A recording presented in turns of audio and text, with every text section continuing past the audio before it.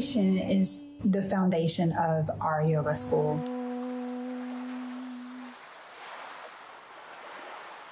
It's really important to cultivate a daily practice. It's nice to have a deep breath. Let's take a deep breath together now. It's wonderful. Prana's here. It's always given. We've got to learn how to create more contentment. Ultimately, that's a really big part of our practices. Tapasya, in a nutshell, is learning how to live in your heart. Like, what do you want? What is driving you? What do you love? How do we create what we love and make this life full of joy and possibilities?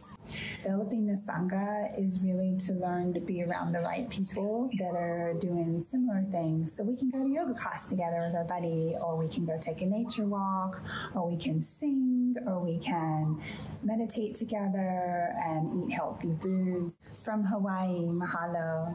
Thank you and namaste.